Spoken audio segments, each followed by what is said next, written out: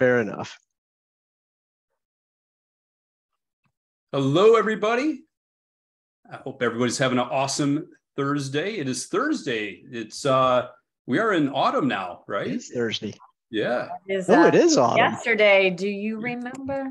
Yeah. Oh yeah, 21st day of September. Yeah. Exactly. See, we got to do that song again. Go ahead, Marnie. Come on, you got to do it. You remember?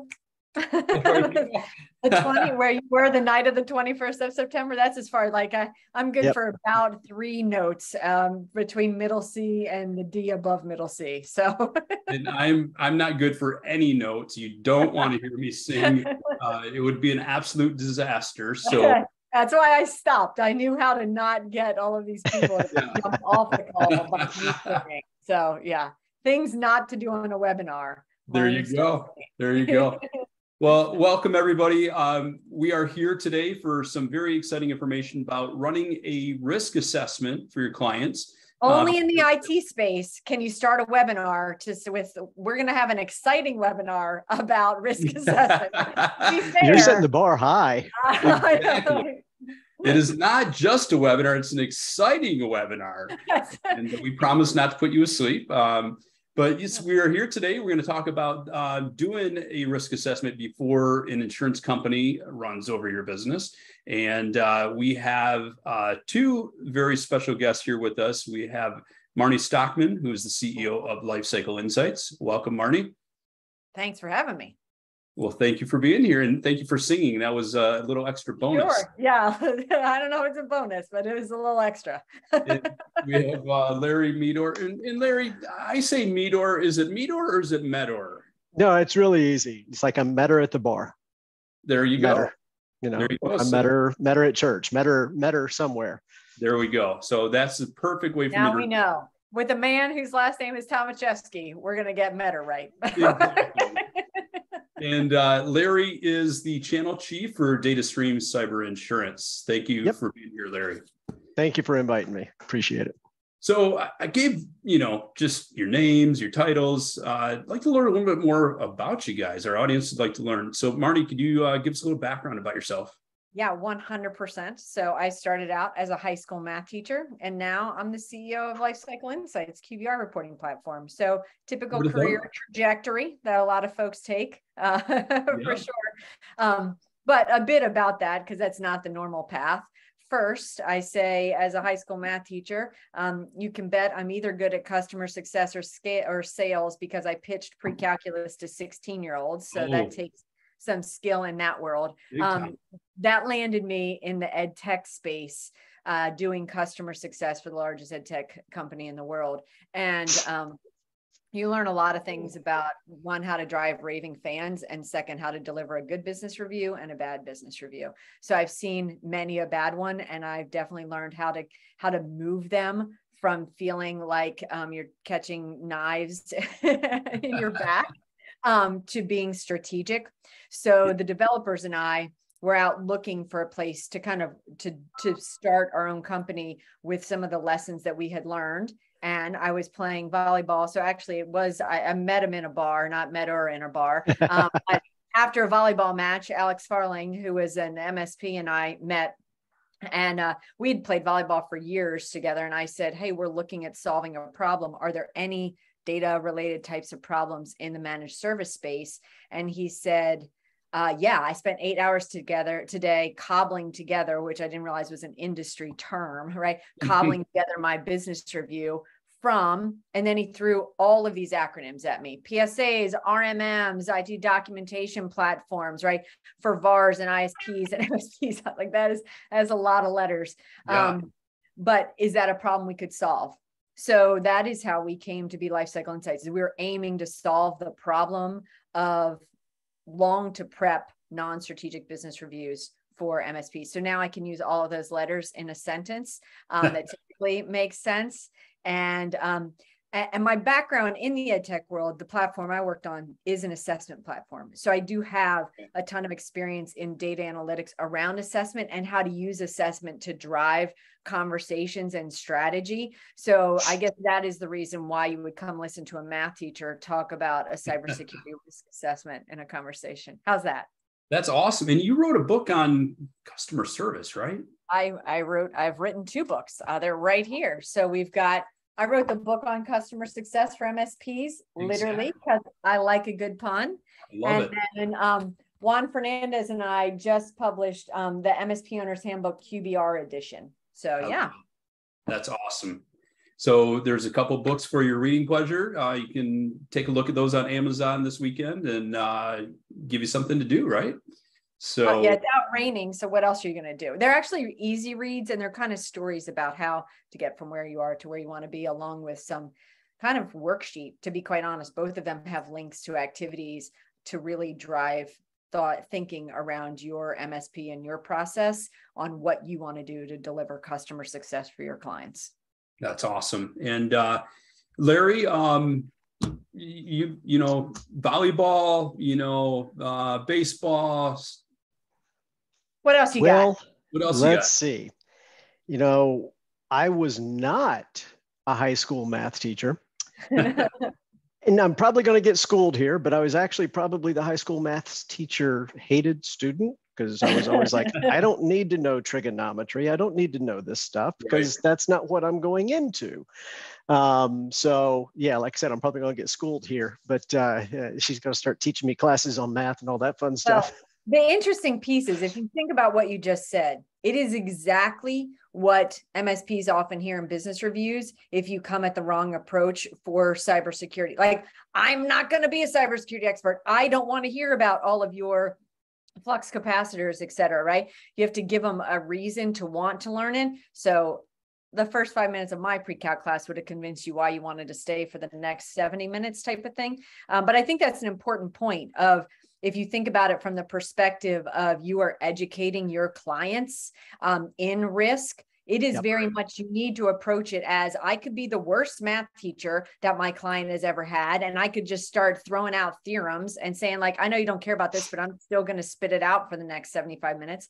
Or you could take the approach of, let's talk about your business, right? So I was working with 16-year-olds, and I had to give them a story about why they would care, right? It needed to relate to their actual lives. And then they would engage in the lesson. As a matter of fact, one of my favorite comments ever, I can still remember the kid, Kurt, who told me this. He said, Ms. Stockman, I don't even want to learn pre-calc, but like every time I come in class, you make me want to be here and want to learn the lesson. So I don't know what magic you've got. But I think it's the same thing, right? I'm not here to tell math stories, but it's the same thing that MSPs need to give the compelling why, so people want to engage in the conversation. Yeah, definitely. I mean, there's definitely a lot of similarities in there, trying to avoid business owners from being the deer in the headlights, the eyes glazed over, not understanding what we're talking about, because if we're not having the proper conversations, the business conversations that are so critical for us in today's world. And think about the class where maybe you felt the least comfortable, right? Were they talking over your head? Were they asking questions you didn't understand? Were they assuming things? So if you go into a business review and start talking, again, flux capacitors and gadgets and things that the CEO isn't going to understand, they're not, I don't want to be invited back to that party, right? And I'm confused. So a confused mind doesn't buy, right? They say that all the time. So you have to really find ways to make it important to them. Absolutely. And so we'll be real careful with Larry, not throwing any, no algorithms on the call today. I promise. I will not drag my whiteboard over and do any math. I could, but I won't. So Larry, besides math, you can give us a background on yourself, sir? Yeah, no doubt. So some of you may recognize me, some of you may not. I've been in the channel for about 20 years. Primarily, most of that time was spent with CNET in a little B2B division called CNET Content Solutions. I was the senior manager for Channel Online. Then I was with Greenlink Networks, my good friends there, for a little while, until I got approached with this fantastic opportunity to join an up-and-coming company called DataStream Insurance. And we are a cyber insurance broker. That's all we do. That is our swim lane. We've got about 30 different carriers in our portfolio. And just recently, they elected to name me the channel chief just because of my channel experience. So, I'm honored, I'm humbled. I'm very happy to be here, and just kind of, and Marnie, I was just going to say, there's really not a whole lot of difference between 16-year-olds and us 40-something year-old MSPs. Well, the difference is if I'm going to assign detention, I have to call your wife instead of your mother. So that's really where the conversation. Yeah, and I'm stretching it on 40-year-old for me, but we might want to add quite a few years to that. But no, thrilled to be here. And Marnie, this one's yours, so I'm just here to help out where I can. Awesome. Well, thank you guys both for being here. Again, let's kick off this exciting topic, and so we'll get the party started here. So Marnie, talk to us a little bit more about this whole aspect of risk assessments prior to beginning the whole cyber insurance discovery process. So it's interesting because, there's the approach to legislation, right, can mandate the ways things will happen in the world of IT. And then there's the reality that insurance is actually pushing IT providers faster and further than legislation is, because legislation happens so slowly.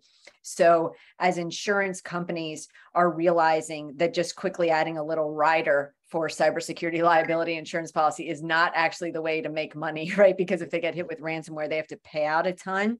Cybersecurity liability insurance is a great way to drive business for MSPs, because companies will not get insurance if they can't answer the questions. The trick is to know, one, your place when you're not a certified insurance agent, right? So what can you do in the conversation, not get yourself in trouble? And two, how can you use the conversation to help sell? And how can you get ahead of the conversation so you don't have to be blindsided by it? So one of the Lifecycle Insights partners also works for a cybersecurity insurance company and aggregated 35 different forms into an assessment. And the beauty of this is I've converted it from the language that all the insurance carriers provide, or the insurance providers use, to basically English that you could use to communicate to your partners. Yeah, I think that's really important. As an educator, I always said I was a really good English to English translator.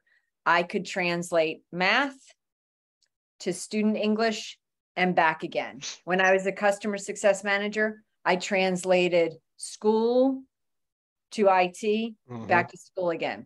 And now I believe as CEO of Lifecycle Insights, I do a good job of translating, right, what the MSP needs to deliver in a business review to value for their client. And I think MSPs are the English to English translator between the business problem, technology solution.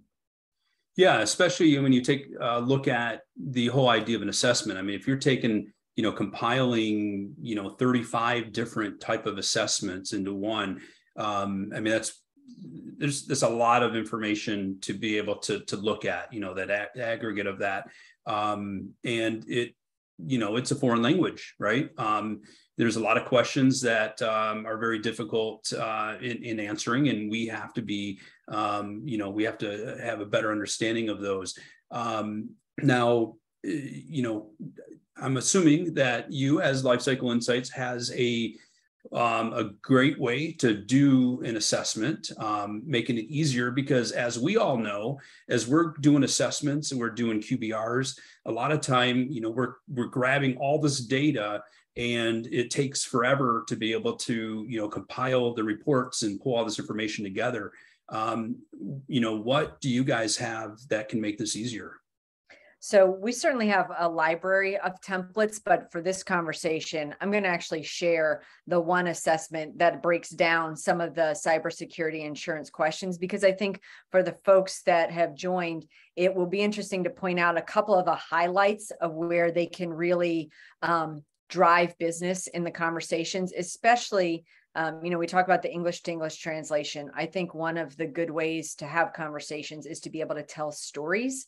And to be able to tell stories aligned with the questions that you're asking, give your end user, right, the company that you're working with and selling to, the compelling why. I'm a big fan of Simon Sinek's book, Start With Why.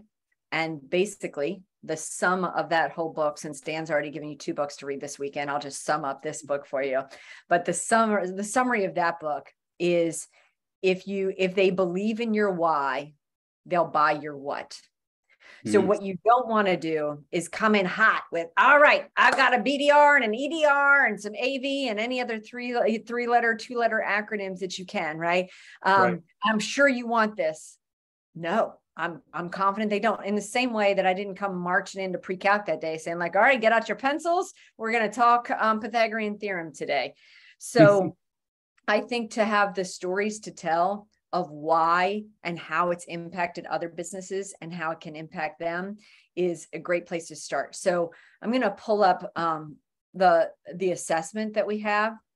If you'll give me screen sharing, I will.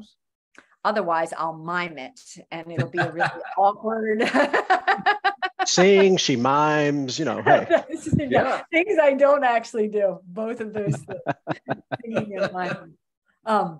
And I would definitely say that, all right, you've got the chat and Q&A. All right, so let's talk about risk assessment here. So I'm going to go into our assessments and I want to pull up, I'm just going to start this cybersecurity risk assessment. And I'm going to start by collapsing the categories so we can see all of what insurance carriers are asking. So again, this is aggregated from 35 different insurance policies. So take a look at how many categories they have.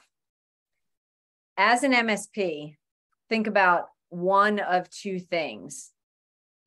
First, are you being asked to fill out this assessment? Should you fill out this assessment? And 2, are your clients filling this out without your help? Like, there are threats on both sides of that conversation. Larry, I suspect you have an opinion on that of where you should be in that cycle. Yeah, we tell people to be incredibly cautious about what you're doing on these things, because all of a sudden, if you answer this wrong, all of a sudden you could be held liable. So if it's pretty linear yes or no answer, that's a little bit better than anything else, but you just got to be really careful when assisting in doing something like this. So last week on our weekly workshop, we talked about like what not to say when you're discussing cybersecurity liability insurance. And I think one of the most important pieces was be vague when it comes to their actual policy, right? MSPs are not licensed cybersecurity carriers. And so to be able to say like, you're not covered for that, or you are covered for that, is where that could put you in jeopardy. But to say, I've got other clients who have, X, Y, or Z, like that their insurance carrier had questions around this, you should follow up with yours, right? If there are places where you have concern, to encourage them, like, oh, I've seen other folks say they needed additional coverage here or there. You should ask your carrier if, we are covered for X, Y, or Z. So when the biggest takeaway is be vague, that doesn't feel super helpful, but I do feel like it's super important to be able to say part of protecting yourself is to be sure to use the language the right way. The other piece is, to your point, there are places where you absolutely can respond, because some of the questions are, do you have this thing, or do you have it turned on, right? So the first piece, I think I'm gonna just look at a couple of these categories and talk about kind of lessons learned or stories. And I'm sure everyone on the call has stories that they can share in having this conversation. When it comes to data handling, right, there are a few questions here. I mentioned I used to work with school systems.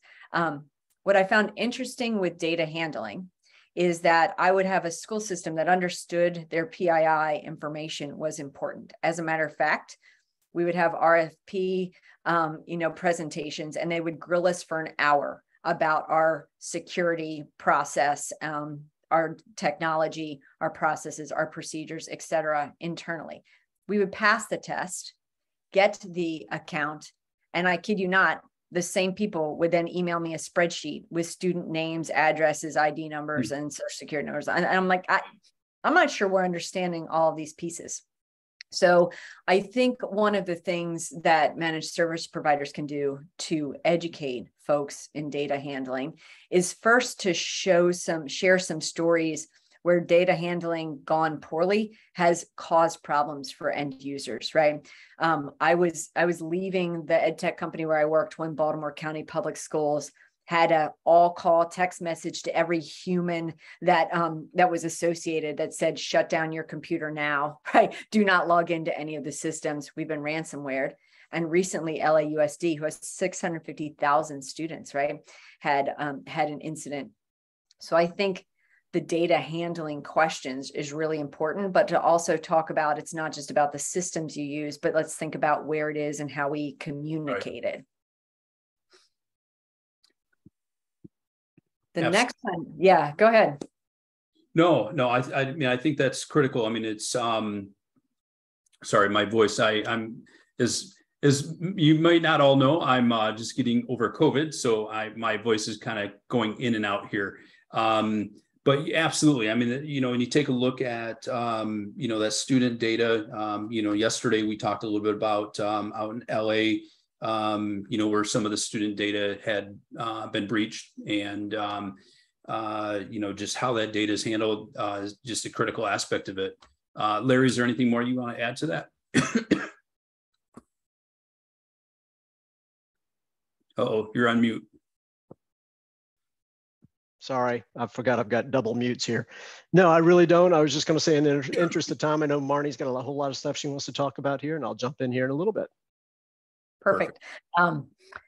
So yeah, I'm going to go through a few of these. Multi-factor authentication is the next one, because I think we all know that well, I always say MFA starts with MF for a reason, but we got to do it. Right? So like, it's no one's happy about this, right, but it must be done. So I think what's interesting here, and Dan, you and I were talking about the whole notion of, well, first, it used to be cybersecurity insurance policies just said, do you use MFA? Like, what kind of question is that? Like, ever, once, like, or 19 times a day, or heaven forbid, 19 times a minute, right? So I think what's interesting is in this particular assessment, they saw 4 different ways they were asking MFA questions. So no longer is the question, do you have MFA enabled? They then would say, do you have an MFA enabled everywhere? And then there are some combo platters of, do you have MFA enabled on specific types of accounts? What's interesting here is that there are absolutely some places, we talked about this before, like for a monitor that is in a storefront as a website, right? That is public facing, and it's just literally a sales tool. No MFA there. So they asked the question, do you have MFA everywhere? And you're sitting here questioning, how do I respond to that? Because I've got a monitor in public. So our understanding is that what's important about that conversation is to just disclose that I've got a monitor that's public facing that we don't have MFA turned on, right? Yeah, Larry said that before, that's what you've seen.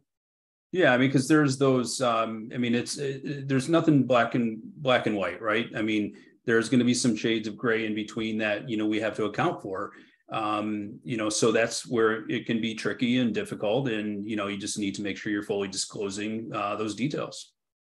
And if I can add, I would also say documenting all of those details. Yeah. Yeah. Right.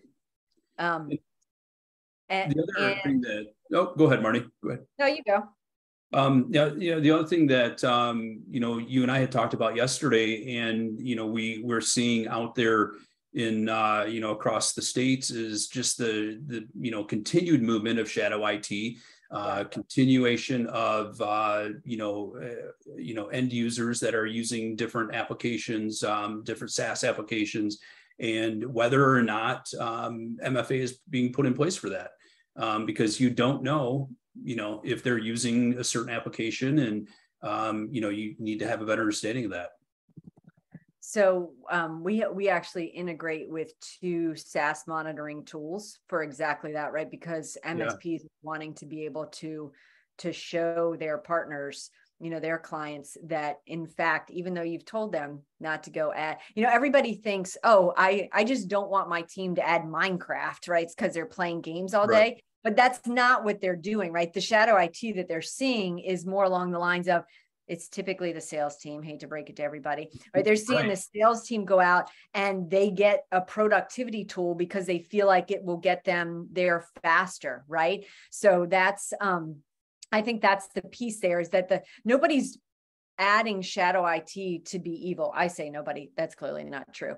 But in general, the intent for shadow IT is not for evil. But if you don't have ways to manage and track that and protect that, there are a lot of places where MFA is not natively added. And if you don't have insight into it, that can be a problem. So I think, again, MFA, all the cyber folks I talk to say you got MFA, right? And so while I'm no MFA expert, I do know that everybody tells me, right? Like this one is to not be messed with.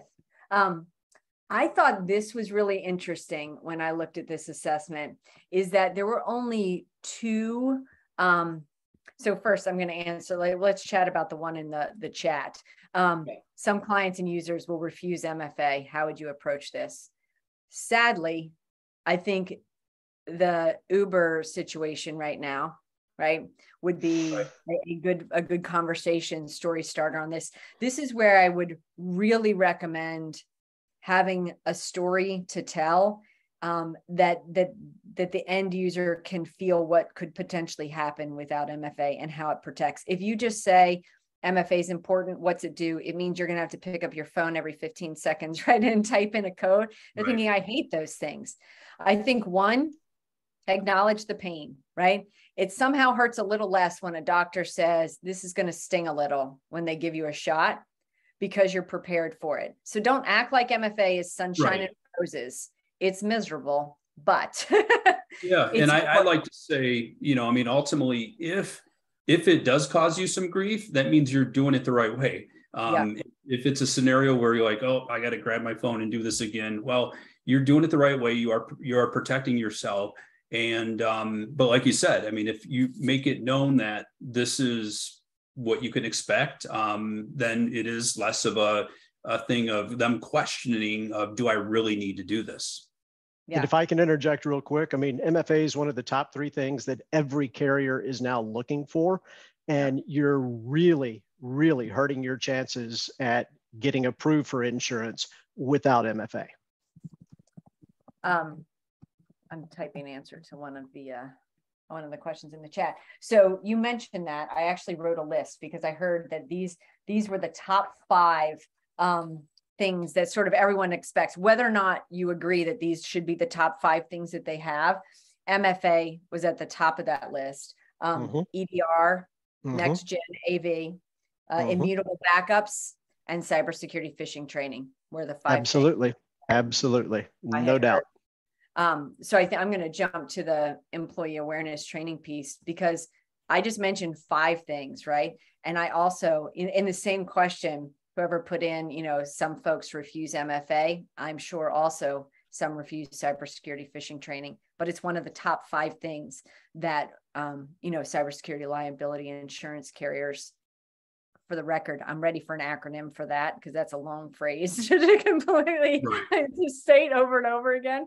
But that's one of the pieces that they are looking for. So that's another piece that we integrate with, because it makes sense in a business review, right? When you're reviewing the business, right? You're talking about business goals and outcomes with your clients, that you're identifying risk for them, and that one of the things they need to do to protect themselves is phishing training. So there are certainly multiple tools on the market. We integrate with several of them and have more on the way to be able to report in the same place. I think there are a few things to take note on that. So having come from education, right, I tested a lot of people. I've looked at a lot of data. And one thing I can tell you as a teacher is, if you're going to collect the data, you should do something with it, and then you should take action on it. If you're just collecting a bunch of data that sits out in the ether, there are no points for adding rows to Excel spreadsheets, right? You only get the points when you take action from it. So when it comes to employee awareness training, it makes sense to have a cadence of when you're going to review this for improvement, not punishment. So I think that's the first step, right? That's the first piece that is key. And the other piece is, If you were only calling them to say, oh, Larry, wanted to let you know, Dan clicked on a phishing campaign email today, right? Like, oh, Dan did it again. That he's not going to want to pick up the call, right? If I'm only ever calling to tell on Dan. But if we're having a conversation around your risk and say, okay, 80% of your partners, right? Or 80% of your employees have passed their phishing simulations. Let's see, what else we can do to, to improve the security posture of your humans, right? And have the whole conversation around the human firewall bit. I think that's powerful, and it tells the story in a business review when you're talking about their business and protecting it. Absolutely. And we have a couple of people that asked if you could repeat those top 5. Oh, yeah. So MFA, we know that one. EDR and next gen AV, immutable backups, and cybersecurity phishing training. Yep. Perfect. Spot on. One other thing that I wanted to bring up is, when we talk about end users, not liking to comply with something, or just an organization not wanting to proceed with something that we're recommending. The beauty here is when we're taking a look at a risk assessment and we're looking at cyber insurance. This takes some of that pressure off of us making those recommendations. It allows us to, good cop, bad cop, because ultimately, it's kind of like, the child, my son comes to me and says, hey, Dad, I want to be able to do this. And I give my opinion, and, and then they don't like it. But then they go to their friend's house and their friend's parent says, oh yeah, that, says the same exact thing. Then they accept it. And it's like, okay, so I told you that, but you didn't like what I told you. But now, because you're hearing it from someone else and it's a requirement, it's accepted. And so that's going to help us drive the results that we're looking for in protecting them. It's also going to drive the sales that we want, right? So I'm a firm believer that you can sell without selling. So sell without selling, allows you to get what you want. So you spoke a couple of things. I want to actually talk through what that looks and feels like, right? So employee awareness training, say we said, okay, this was all red and terrible, right? I could say before my business review, I'm going to add all of these pieces and create a recommendation for the client, right? So I'm going to say, this is phishing training. We're proposing it, whatever cost, recurring cost, I'll just put $1,000 worth of labor costs for the sake of argument, right? But when I build that recommendation, to have it documented, and Larry said this earlier, when we're documenting it, it's showing, it's a different level of, it's not just a casual recommendation that I think we need this, right? We're documenting that this is a thing. But then to be able to put recommendations in front of them and show them this is what we expect from you, and to filter out, like, these are the ones we propose that you haven't accepted, or these are the ones that you've declined, right? So heaven forbid if MFA has been declined 3 times, when you're starting to track, right? People require MFA.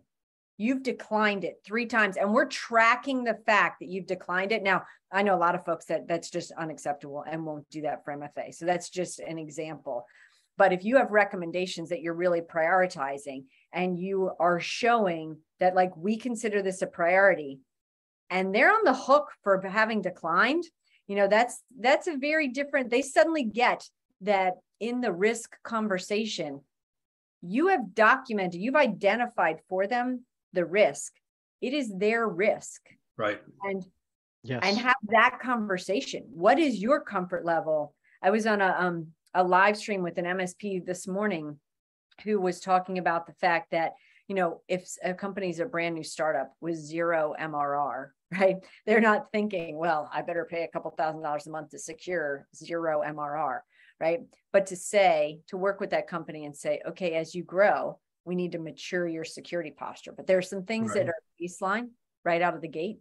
You MFA, or you don't work with us, right? Or whatever your stance is, right? Yeah. But then we're going to keep bringing these back to you, because as you grow, you need to mature your stack, your security posture along with your company. Absolutely. There are a couple questions out here. The first one here, we'll go ahead and answer live. The book that you were mentioning, the Why book, Marnie? Oh yeah, yes. The MSP. Do you want me to put a link to it in the chat? Yeah, it'd be great. I can do it. Fortunately, Amazon knows I've searched for it more than once. So since they have asked, I would love to mention this about the book. All right, let me find that one. There we go. I'm putting it in the Q&A. So for this particular book, half of the proceeds go to a scholarship. So we are providing scholarships for CompTIA certifications. So I think that's important to know that half of that goes to, we're not getting rich off of QBR handbooks. We are trying to help better the space for sure. All right, that's sorry. Great. Next so question. You're not buying your yacht with that, right? I know. I'm trying not to buy a yacht at all. Right. Things I don't want a yacht. Thank you. That's awesome. And then let's see here. How do we approach organizations that are not providing cell phones to employees that don't want to use their cell phones? In my MSP, we don't really see a lot of issues from end users when it comes to this. I think most are, most employees are pretty reasonable from a BYOD perspective, bringing and using their own device. I will say, you do see it from time to time. It ultimately is something that the organization has to take into consideration and determine, if this is something that they're absolutely against. They have to make some, offerings and some compromises there, and it could be as simple as giving a stipend towards their cell phone bill. It could easily resolve it. Here's $20 a month towards your cell phone bill that we're going to pay, and it immediately, squashes that issue that they had. But I think putting it in the employee agreement, so it's not a surprise, right? So It feels like a bait and switch if you get hired and then they say, oh, I assume you're bringing a cell phone to the table and you're going to, right? That's not fair. If it's part of the process of we're serious about security, part of that is you will be required to MFA. To your point, we give you a stipend to support it, right? Absolutely. And I think too, many years ago when, before the whole unlimited data, unlimited, minutes and all that, it was much more of an issue. I think more are accepting that it's just part of the process these days. And Maurice, you're exactly right. You want to convince your clients to buy from you, not necessarily, not selling to them. Absolutely. I love that. I'm answering this. Simon Sinek, start with why. Why in the chat. Sorry, someone said, what book did I refer to? Simon Sinek's. So Jonathan asks, is the backup category about immutable backup or remote backup? So if you are looking at the offsite backup category that's on the assessment, this is so let me see how many more questions. I'll scroll through this fairly slowly. And I'll read them out loud. I know sometimes it's hard to read off a smaller. Anybody on this on their phone is now just in agony. Does the applicant have formal processes for regularly backing up, archiving, and restoring sensitive data in critical systems? Are the applicant's backups physically disconnected, segregated from the network? Are backups encrypted? Does the applicant use MFA to access backup systems? How frequently does the backup solution run? Estimated amount of time it will take to restore essential functions in the event of a widespread malware or ransomware attack within the network? Are backups secured with different access credentials from other administrator credentials? Has the applicant tested the successful restoration and recovery of key server configurations and data from backups in the last 6 months? And is the applicant able to test the integrity of backups prior to restoration to make sure they're free of the malware?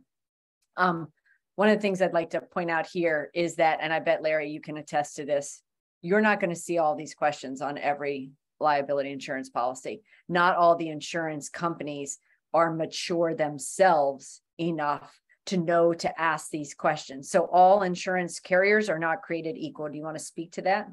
No, you're absolutely correct. You're not going to see all those questions on every single application that you come across. Some of them are going to be as simple as, does the organization do weekly backups, daily backups, monthly backups? And that's all they'll ask. It just depends on the individual insurer. Absolutely. Just going through a few other questions here. Did not see any mention about email protection from phishing attacks, which is where a majority of the attacks originate from. Either of you guys want to speak on that? So just email protection from phishing attacks. Interesting. I think there is a category of questions around that. Let me look. Email filtering, spam attack filtering. Yeah. So here are the questions that they're typically asking. I think I can get them all in one screen. Oh, almost. Do they use a filtering tool? List the vendor. Do they have a tool designed to prevent phishing or ransomware attacks? Is there an email quarantine service? A way to detain malicious email? And then applicant have evaluate and confirm sender policy SPF on incoming emails. So they're definitely asking questions about that. Perfect. Yeah. And then is the backup category about immutable backup or remote backup? Yeah, that's the one that I just clicked off of. Okay. That was the offsite backup piece. What's interesting is I will tell you, if you're looking for sort of around the email conversation, one of the things that a lot of folks, as a matter of fact, it was our most requested enhancement request, was the ability to share Microsoft Secure scores, because people wanted the security score with how much MFA can impact that score for a particular client. So again, just like Dan, you were saying, right? They ask you, but then they go ask their friend's dad. And they're like, oh, right. It must be true. My friend's dad says it, right? The Microsoft Secure score, again, is not your score. It's the Microsoft Secure score. So that sometimes helps with that conversation for sure. Let me get back into the assessments.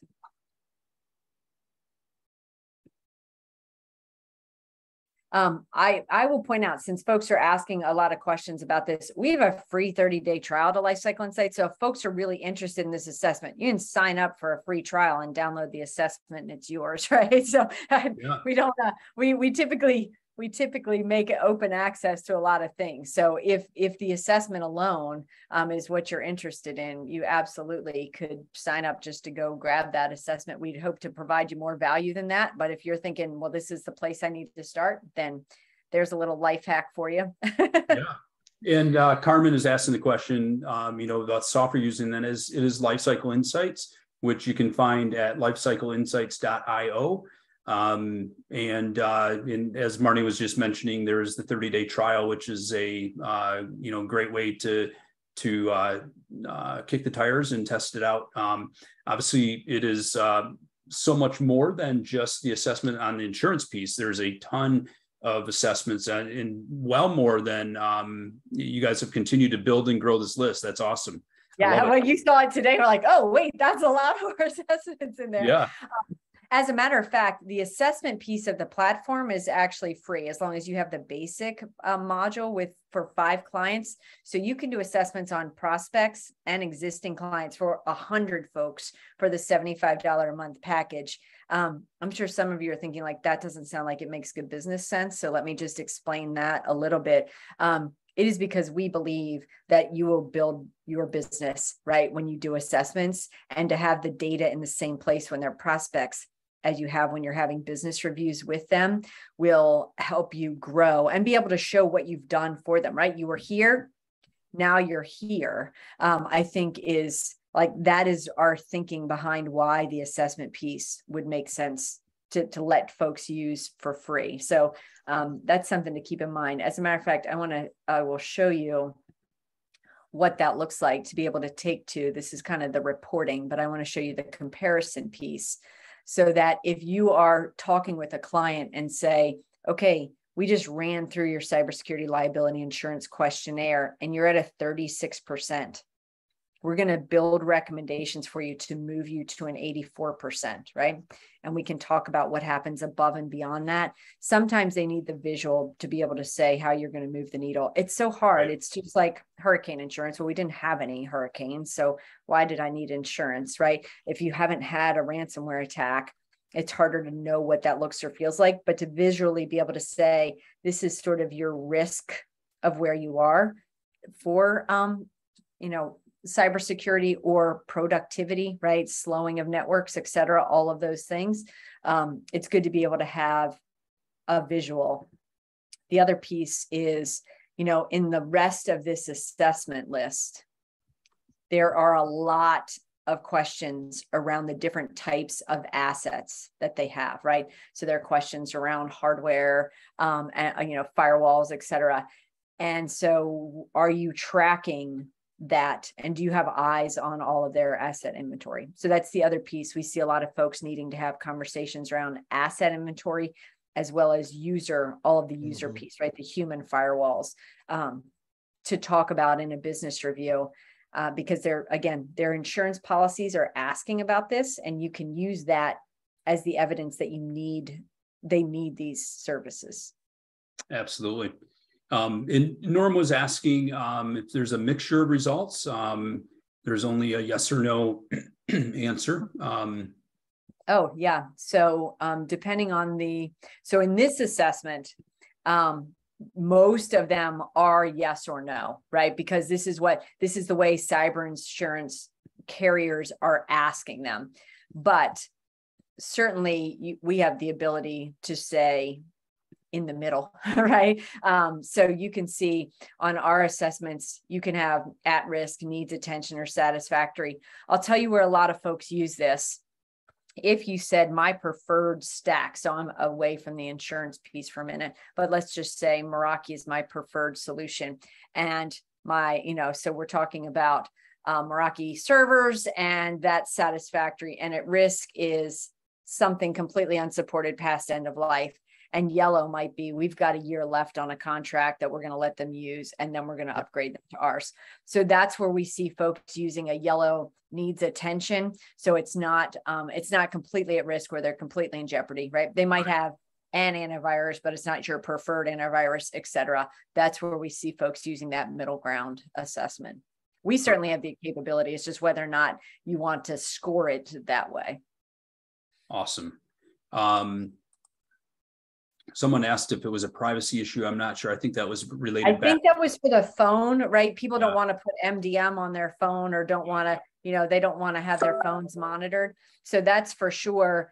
I think, if that's the number one concern, that the end users need to really decide, are they going to take a hard stand and do it up front, right? In your employment agreement, again, you make it clear, if you're taking this job, this is what we've agreed to, or they have to take the other stand of, then we're going to provide phones to everyone, right? Like you got one or the other. At the end of the day, it's a requirement for us to be protected for our businesses and our clients. And so, business owners have to, make a determination of the approach that they want to take to be able to achieve the goals and requirements. If it comes down to that they need to provide a phone, that might be the case. And, hopefully not across the board, but maybe in some unique and rare situations. But those are valid things that a business owner is going to have to make a decision on based on, really other things in the business that they might be dealing with. And there might be other requirements that an employee may or may not want to comply with. And they have to make, some hard decisions in those cases.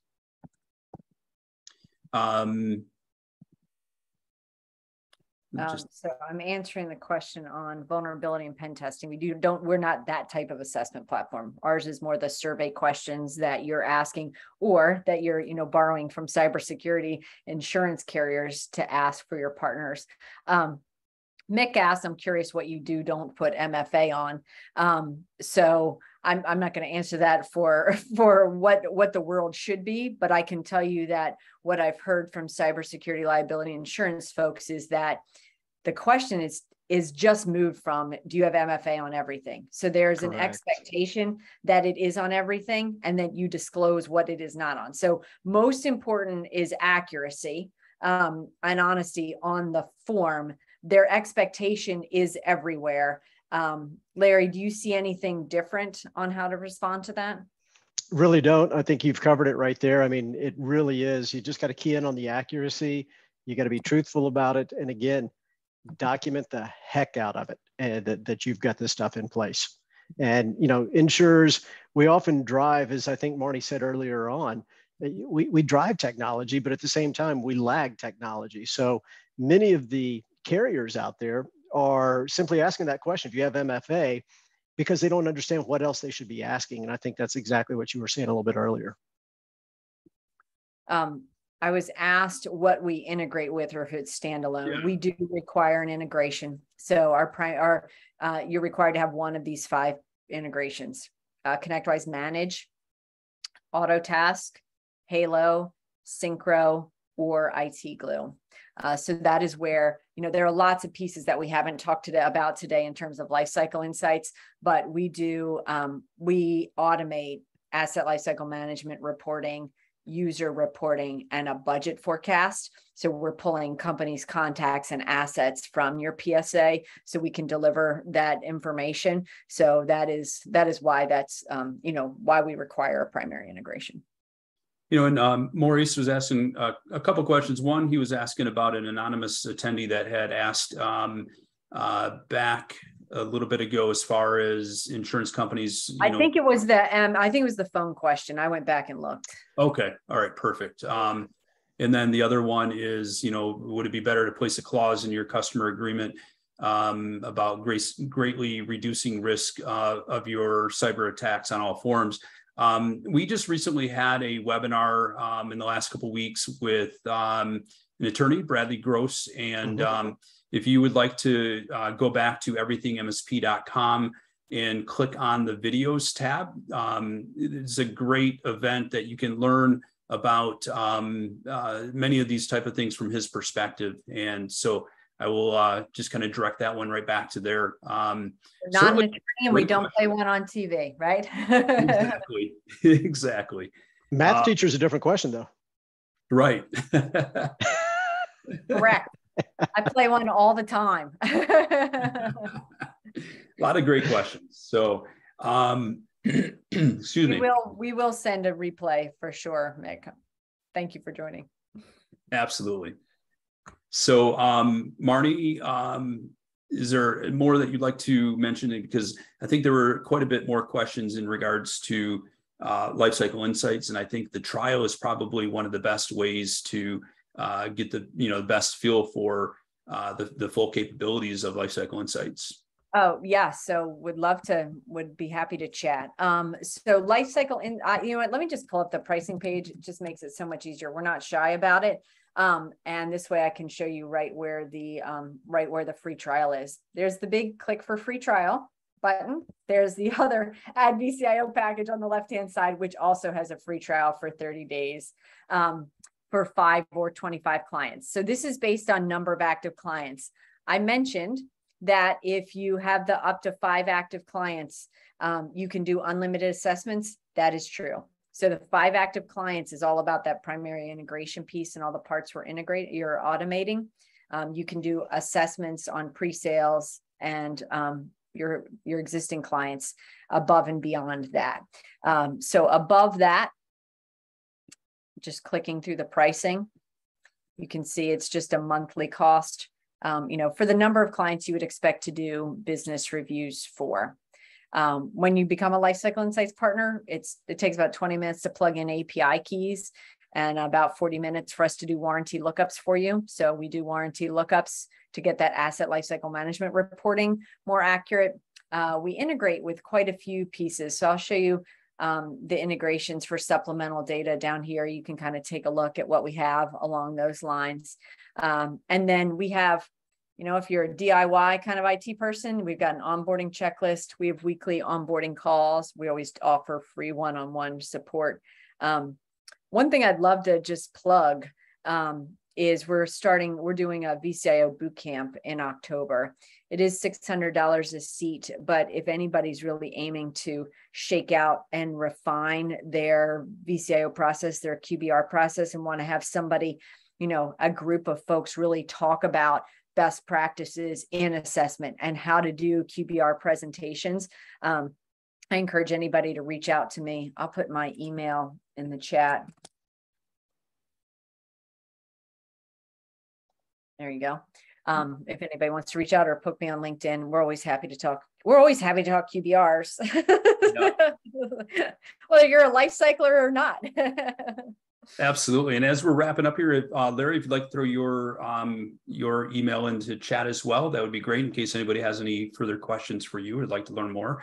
Absolutely. So we are coming up to the top of the hour here. We want to be respectful of everybody's time. A lot of great questions today. What we will do is we will be putting out the replay of today's event. Take a look for the email within the next 24 hours with that information. And we will put the additional contact information into the email for anybody that has questions. Marnie, is any additional information you want to share with us? Boy, I feel like that's all I got. How about that? You tapped me on 58 minutes in. That's awesome.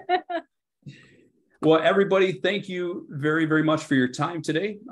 We appreciate your attendance. We will get the replay information out to you. With that being said, hope everybody has a great rest of your day. Marnie and Larry, thank you very much, as always, for your knowledge. Oh, absolutely, Marnie. Nice job. Nice job. Killed it. Nice talking with you. Everybody have a great day. Dan, feel better, buddy. Thank you.